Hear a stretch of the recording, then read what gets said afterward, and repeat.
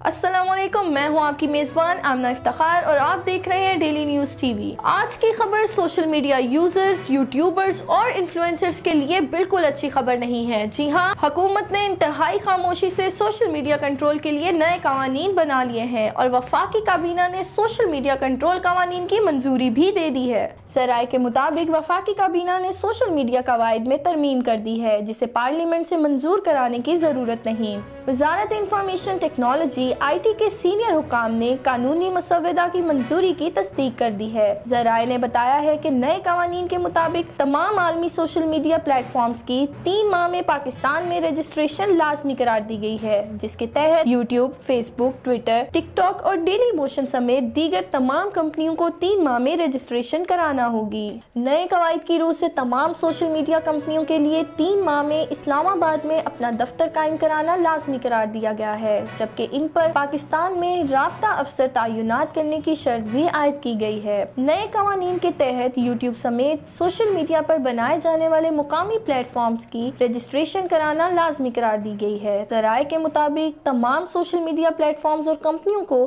1 سال میں پاکستان میں اپنے ڈیٹا سرور بنانے ہوں گے۔ ذرائع کا کہنا ہے کہ ان اقدامات سے قومی اداروں اور ملکی سلامتی کے خلاف بات کرنے والوں کے خلاف کارروائی ہو سکے گی۔ سوشل میڈیا کمپنیوں کو ریگولیٹ کرنے کے لیے نیشنل کوآرڈینیشن اتھارٹی بنانے کا بھی فیصلہ کیا گیا ہے۔ یہ اتھارٹی ہراسانی اداروں کو نشانہ بنانے اور ممنوع مواد کی شکایت پر اکاؤنٹ بند کر سکے گی۔ قواعد پر عمل نہ کیا گیا تو 50 کروڑ روپے تک جرمانہ ہوگا۔ اس کے علاوہ سوشل میڈیا کمپنیوں کے خلاف ویڈیوز نہ ہٹانے پر ایکشن بھی لیا جائے گا اور اگر کمپنیوں نے تعاون نہ کیا تو ان کی سروسز معطل کر دی جائیں گی۔ اس حوالے سے حکام وزارت آئی ٹی کا کہنا ہے کہ نئے قوانین کو الیکٹرانک کرائمز ایکٹ کا حصہ بنا دیا گیا ہے اور ان پر عمل درآمد بھی شروع ہو چکا ہے۔ آئی ٹی حکام کی جانب سے اس بات کی تصدیق کی گئی ہے کہ قانون نافذ کرنے والے اور انٹیلیجنس ادارے قابل اعتراض مواد پر کارروائی کر سکیں گے۔